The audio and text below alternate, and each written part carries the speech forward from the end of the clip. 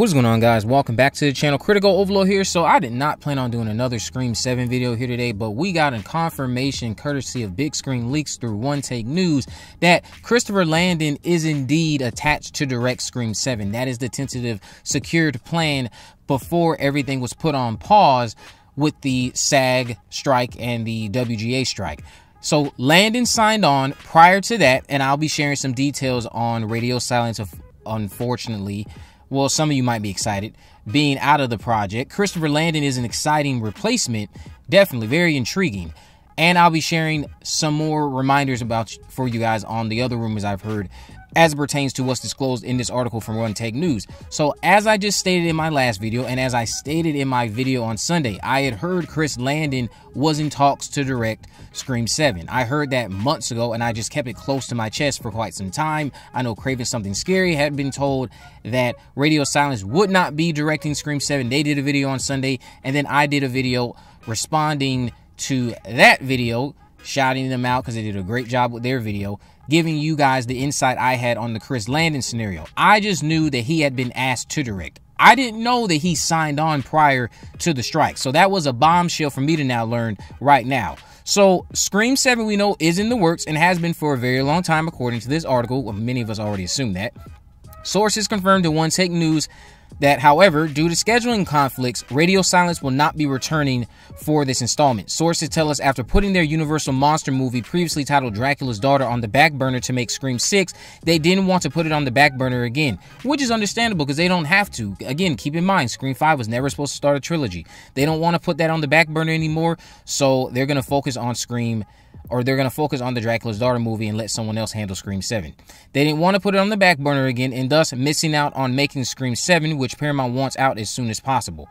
You might be asking yourself, who is directing? We have the answer for you. Contrary to the reports from our friends at Bloody Disgusting saying that Landon is currently in talks, One Take News has independently confirmed that Christopher Landon signed on to direct Scream 7 prior to the WGA and SAG after strikes. Sources also mentioned that it's unknown if any of the cast members from 6 signed on prior to the strike, but they all have expressed interest in returning. Josh Segarra and Melissa Barrera are the only two I can think of who have actually stated they wanted to return in interviews. Maybe I'm just misunderstanding or forgetting some other stars that have done this.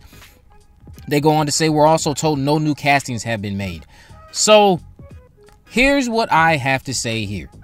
Keep in mind, what I also stated with the rumors that I have is that allegedly all of the cast will be back. Well, not that all of the cast. I'll use the specific words I was told. The specific wording was that everyone is back except Radio Silence.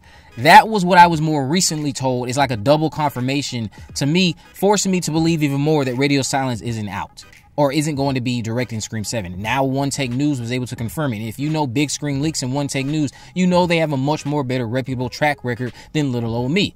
So with that in mind, the other rumors that I had addressed regarding the everyone is that when I had asked for clarity on who this everyone is, that everyone does not currently include Neve Campbell, although Neve Campbell still very much so could be a part of Scream 7. It does not also mean that because Neve Campbell didn't return that they did not want her back. The producers have quite literally stated that the door is always open, but you cannot force people to do projects. You just simply can't. The other bit of the cast rumors in terms of who this everyone is that includes Hayden Panettiere, Jasmine Brown, Melissa Barrera, Jenna Ortega, Mason Gooding, Courtney Cox, Josh Segarra. So all of the survivors from Scream 6 are a part of that everyone that allegedly will be back for Scream 7. Hayden Panettiere, Kirby Reed coming back for more. That is the thing that, of course, I'm the most excited about. I know a lot of you are excited about it too. I'm very curious to see how they would work her into the story if this ends up being true. The thing about it, though, is I still also did not think that Kirby coming back would be necessary. So if she actually doesn't end up signing on, do everything in the middle of this, acting as hurdles right now with the strikes, I won't be mad that we don't have Kirby again. We got the one and done return that I know Kevin Williamson kind of always wanted, or at least it seemed he wanted that from how he left her fate open after Kevin had initially killed her in his screenplay. So in that regard, I just want to talk about Sydney real quick. Neve Campbell not returning, I would be okay with it. The reason I would be okay with it is because, again, I basically have everything I have ever wanted for that character as it pertains to how she was first introduced to us to where she is now. She has everything that her mother had stolen from her. She's hopefully at peace with who her mother was. She is a devoted wife, a devoted mother. She went back and got involved in another spree because it involved a man that would have done anything to ensure that she has what she has now. As I stated in a tweet of mine a few weeks ago, she has peace. I don't need to see Sidney Prescott explored any further. I don't necessarily need to see her peace challenged. I just think that if you were to bring her back, challenging her peace will be the next most appropriate thing to do.